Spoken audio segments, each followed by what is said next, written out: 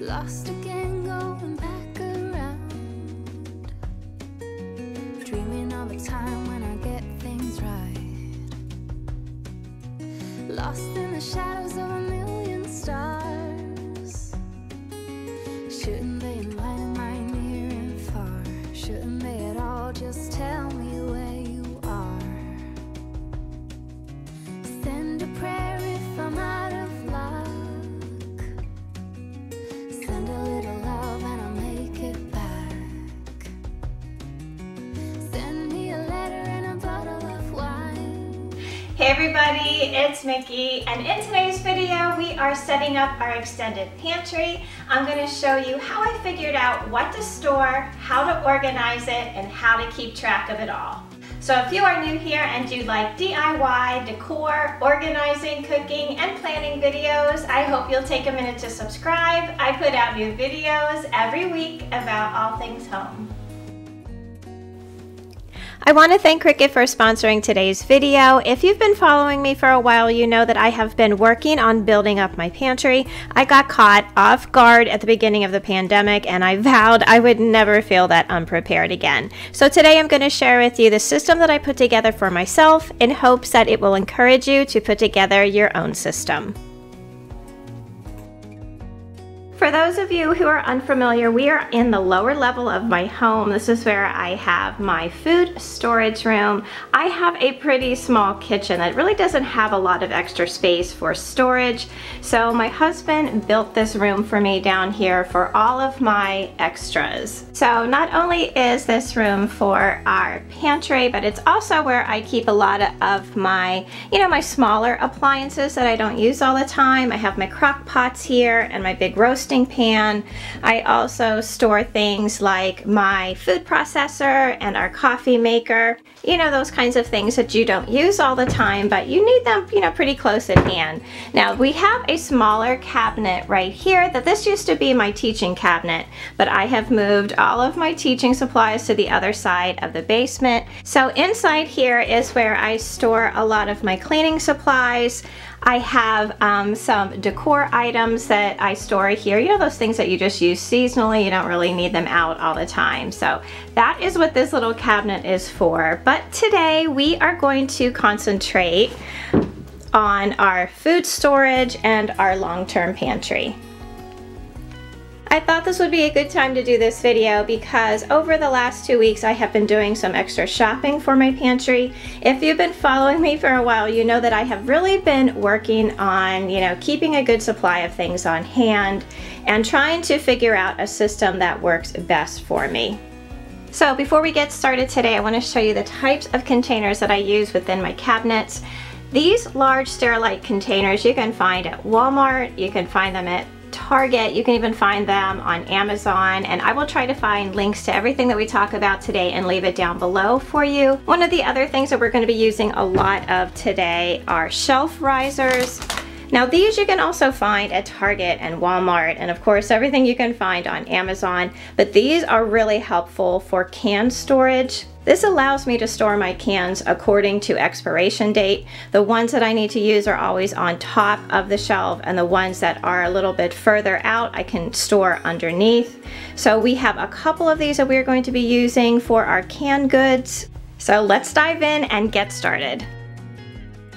So the first thing I did when I wanted to come up with a system for my pantry was to make a list of our family's favorite meals. There's actually a section in my meal planner that I use to make this list, and I came up with about 50 meals that I make, over a rotating, say 90-day basis. And from that list, I jotted down all the basic pantry ingredients for every recipe. And this became my pantry's essential list. These were the things that I wanted to always have on hand so that I would be able to make meals for the family for about 4 weeks. So it is really important to me not to waste food and not to panic buy. So I wanted to have something that I can keep track of the inventory that I have in my pantry, something that will help me check the expiration dates, make sure that things are, as fresh as they possibly can be. So I created a little printable that I'm going to leave down below for you guys so you can print it off and use it in your pantry as well. It's really simple. I just have this area here where you can list everything that you have in your pantry, and I have it separated into quarters: June, September, December, and March. What I plan to do in those months is to go through everything in my inventory, check on expiration dates, and to write down how many of each item that I have in my pantry. I'm going to keep this list on a clipboard inside one of the doors so that I know at a glance what I need to buy. So I went ahead and I started my list. I still need to go down and do all of my restocking of everything that I just bought, and then I'm going to go through and write down how many of each item that I have. So be sure to check down below for a link to this free printable. I really hope that it works for you, so you guys will have to let me know if you print it off and you use it.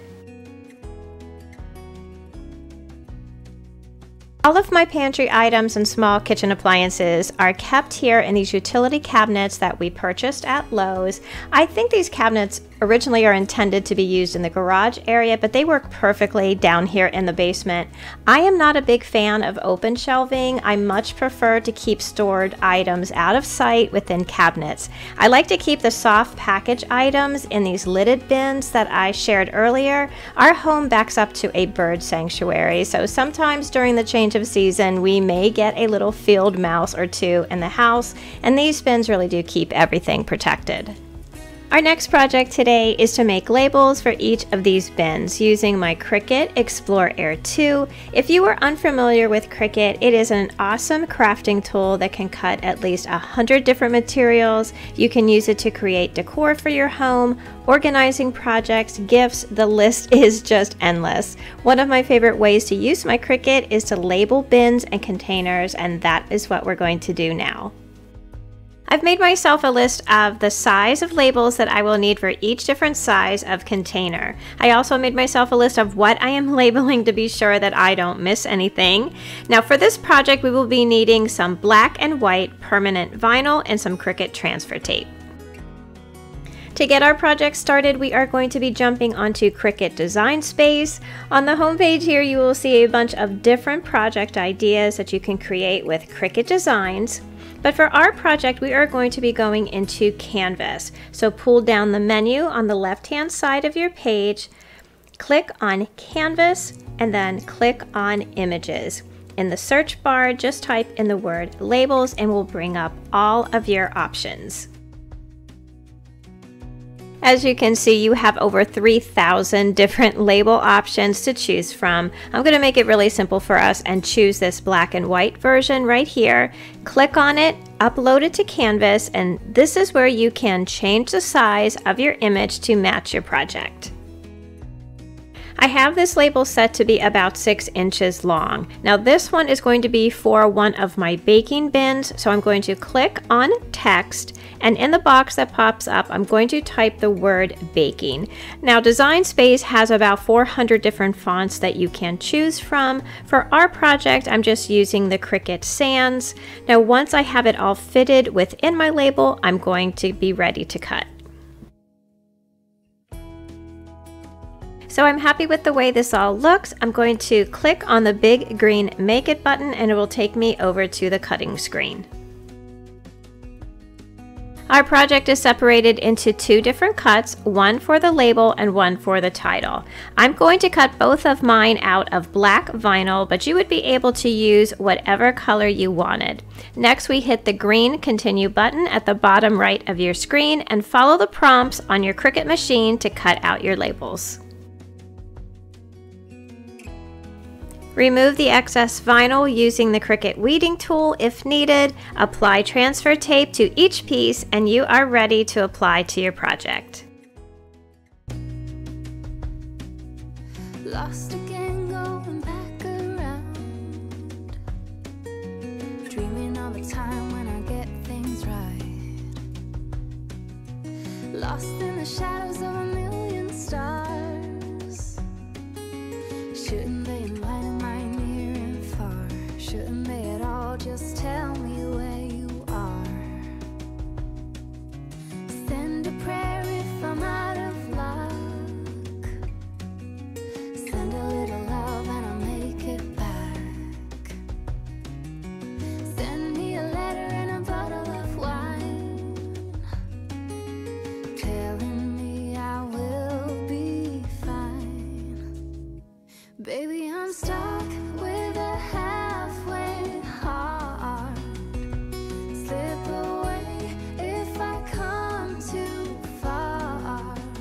I really love these big, easy to read labels. One of the reasons why I wanted these types of labels on the containers was so that not only could everyone find what they were looking for, but everyone can help put away groceries after a big Costco or grocery store run.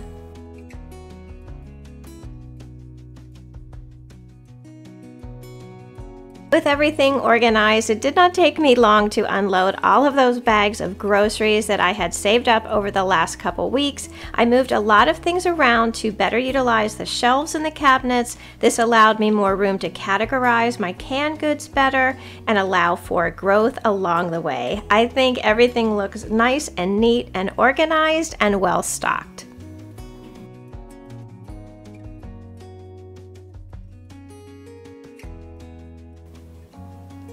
On the inside of the door, I've hung my pantry list. I went through all of my cans, checked all the expiration dates, and I'm pretty happy I only had to toss one can because it was expired. I've recorded the quantity of each item that I have on hand, and I won't have to go through everything again until September.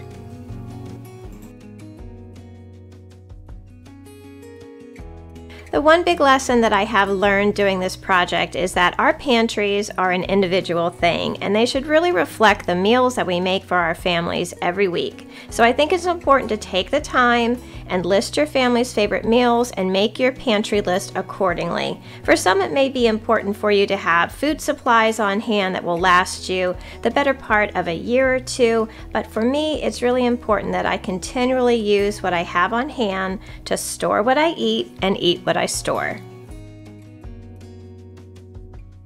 So thank you all so much for watching today, and a big thank you to Cricut for sponsoring today's video. I will put all the links to the products that I mentioned in the description box down below for you.